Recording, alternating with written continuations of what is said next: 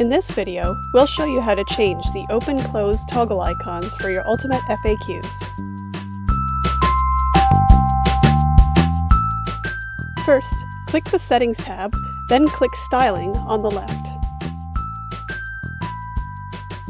Here you'll see a list of icons you can choose from. After you've chosen the one you prefer, click Save Changes at the bottom of the page.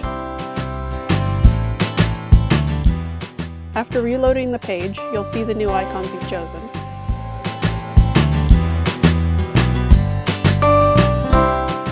The premium version of this plugin can be purchased through the link in this video's description.